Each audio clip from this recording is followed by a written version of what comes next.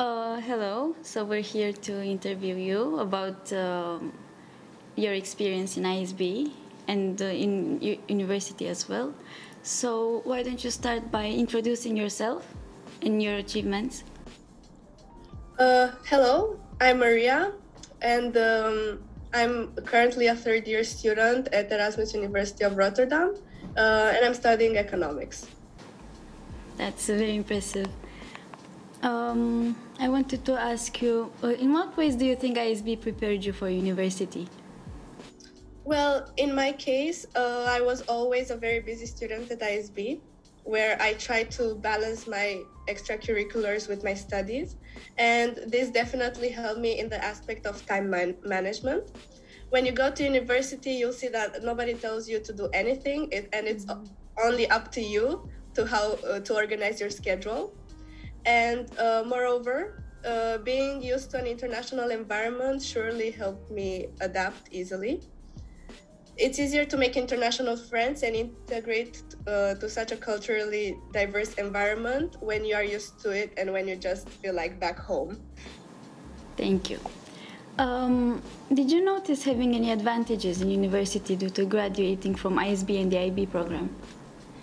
Well, I think that the IB program was useful to the extent that I got used to a very high workload. And therefore, when I got to university and I realized how many exercises I have to finish or how many chapters I have to read, I was able to adapt very easily. And this gave me an advantage in the beginning, but by the end of the day, everybody is able to adapt to their own education system.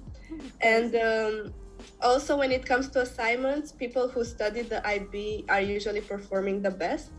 Even though my program didn't have many assignments until now, when I did, I felt comfortable and I got the highest grade. So IB was useful in some aspects. Yes, I'm sure many students will use this as motivation. What's your advice to current students in ISB as a former remarkable alumni? Well, my advice would be to study hard and focus on your education.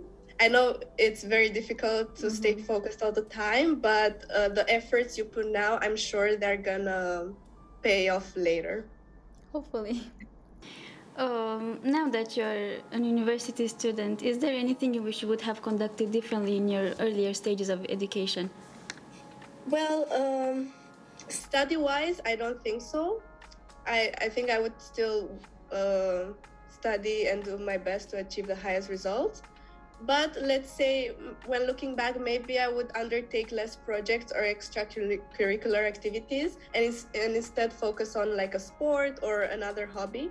But I'm also very happy with all my projects at ISB and the activities I did, because all of them helped me develop into the person I am today.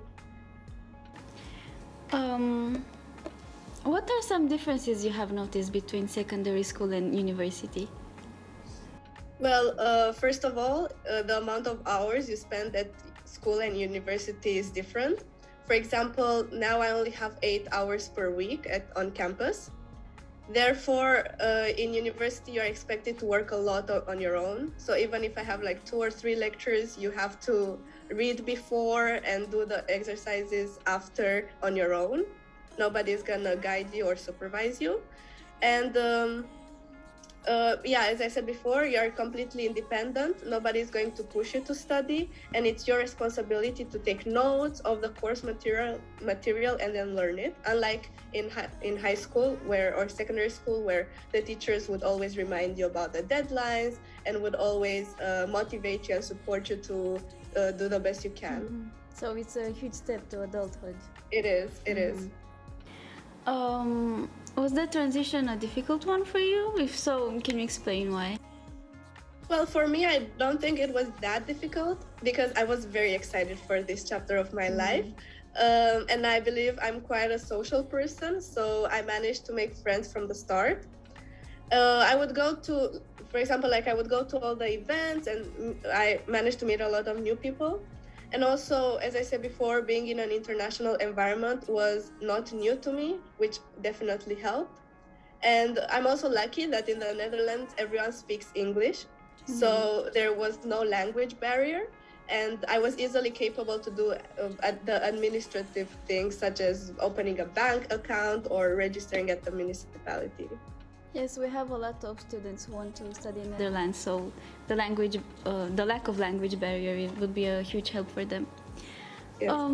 What do you owe your educational success to? Well, I owe my education success to my family, as they were the ones who always supported me, both financially and emotionally. They were the ones who were always pushing me to be the best and to achieve the highest results. And a large part of my success is because of them.